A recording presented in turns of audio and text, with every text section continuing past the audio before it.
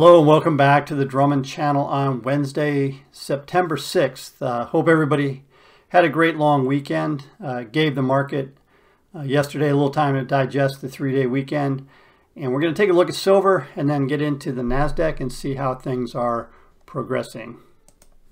We're excited about the idea of a triple dot push on a quarterly, yearly, quarterly, monthly and weekly perspective on the silver market, and that is not happening. Never got any confirmation that the market, that the support areas were holding. And you can see here, over here in the middle on the weekly chart, we had a weekly PL dot. There's the quarterly, there's the monthly, and the yearly was over here on the left, up on the just above on the monthly chart. So it was expecting that these areas would hold, and right out of the gate yesterday, over here on the right on the daily chart, market broke through all of those support areas and continuing down lower today. So for the time being, this triple dot push is not manifesting itself, and I'm going to be sitting on my hands and waiting to see if this starts to gather some support.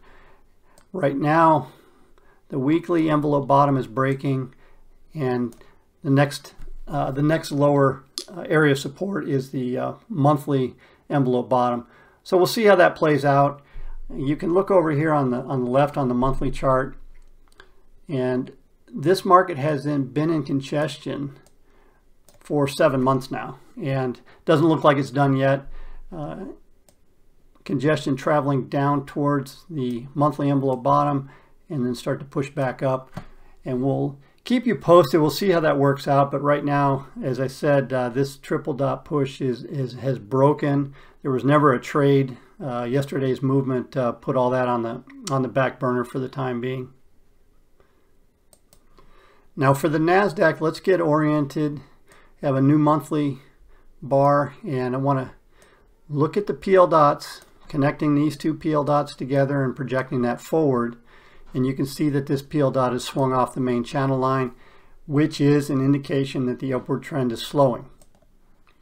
Another thing I'd like to point out on this monthly chart is the market has been moving up for a couple of years. And Charlie talks about this in one of his books, is you get a trend reversal, which this may have been. And when the market moves up towards the previous high or the previous low, but fails in this area and starts to head back down, that's a very, very high probability trade, in this case to the downside.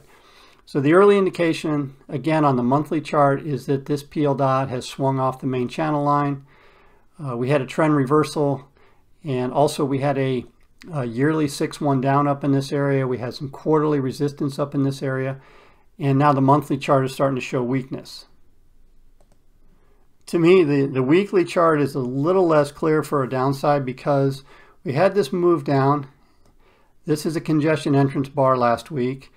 You can see that the weekly PL dots are starting to swing up, and this area between the monthly PL dot and the weekly PL dots is a good area of support right now. So we're going to have to wait and see if this area starts to manifest some energy and start to push this market back up.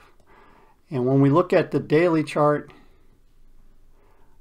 I'm still including this box up here. That was the yearly 6-1 down. That was the quarterly resistance area. So this area is still important, still holding. And the daily chart, you can see that the PL dots are starting to roll over and starting to push down. And we're going to see how the daily and the lower time periods react down in this area.